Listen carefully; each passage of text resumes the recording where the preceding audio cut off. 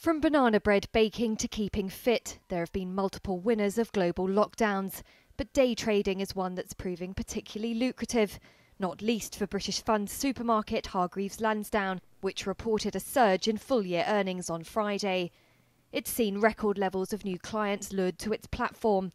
Professional asset managers racked up billions of dollars of losses in the first quarter as stock markets plunged globally.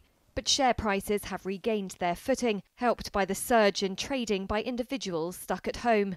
Hargreaves added 188,000 new clients to its books this year, and it's not the only trading platform to benefit.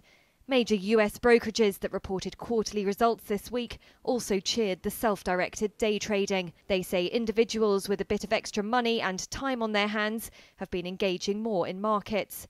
Bank of America's platform, Merrill Edge, saw trading volume rise 184% and new accounts up 13% during the second quarter. It now has nearly 3 million users, with a record $246 billion in assets. Morgan Stanley, which is in the process of acquiring E-Trade Financial, expects similar gains. Fintech startups like Robinhood, popular with young traders, have changed the scene for self-directed investing with commission-free trading.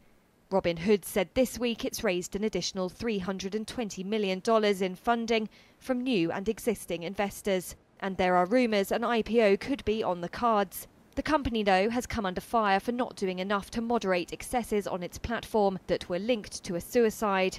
Robinhood has said it may make it harder to qualify for sophisticated options trading on its platform and would improve its user interface.